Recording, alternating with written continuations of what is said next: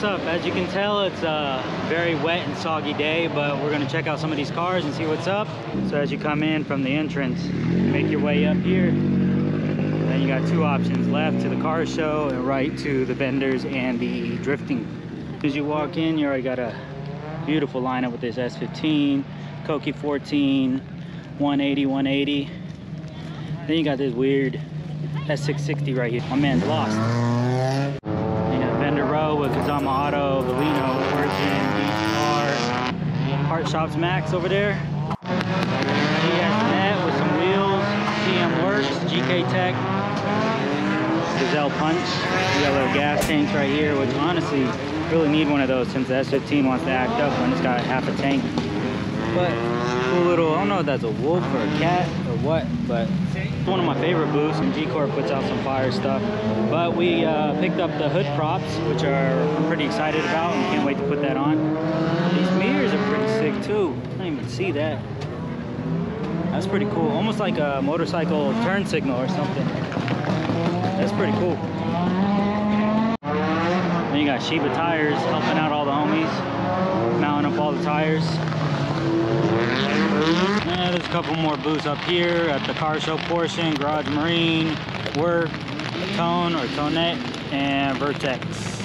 That's literally all they have for vendors. They have that, and then they also have some kebabs. Here, look like yakisoba. Garage Marine's out here too. There's the ones we saw at Tokyo Auto Salon. You can check that out in my other video where they're selling aftermarket radiator supports, which this one doesn't have. It's interesting enough. I love these rear canards on this 180. A little bit different than what you typically see. Man loves McDonald's.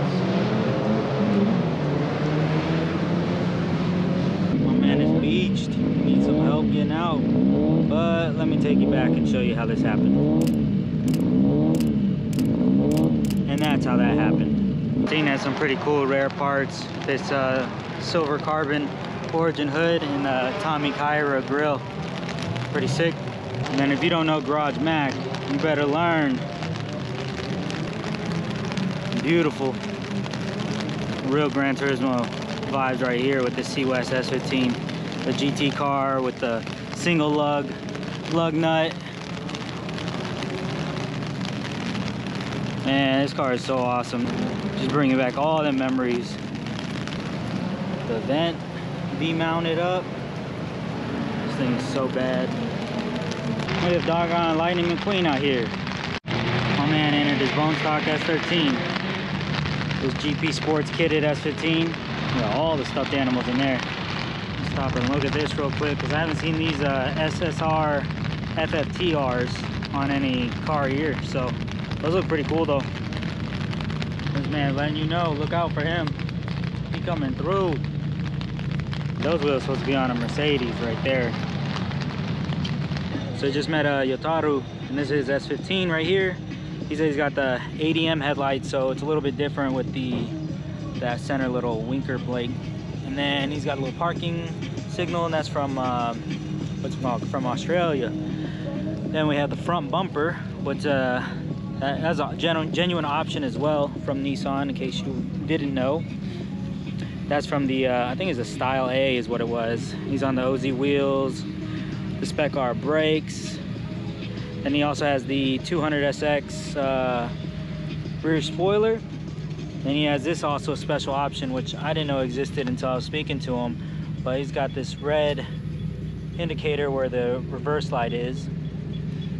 An ADM spec for the rear bumper, and another genuine option right here for the license plate. Pretty cool of him to speak to me and show me what's up, because this is pretty cool. Learned a couple things. This guy's at the wrong meet with his Jay-Z powered S13. Still pretty sick though. Big old turbo. Got this Varietta right here. There's only two of them here this year. Check out this engine bay since he's got the hood popped. Not sure about the paint job, but man, it's pretty clean in there too. Greddy turbo. Another S13 with the 2J in it. Definitely needs them endless brakes on it. It's like the Veil side kitted. But Looks like a R33 spoiler. I wonder if it is Veilside. Definitely interesting. It looked like a fish from the back. This Navan kitted Zenki is pretty sick. Now, if and when I ever get my S13 coupe, this is what it's gonna look right here. Two-tone, the seafoam green. Somebody trade me S13 for S14 Zenki. But I want a convertible. I'm weird. This Zenki looks like it has a nurse spec RB26 in it. Pretty crazy. And who doesn't love some big brakes? Some Alcons right there.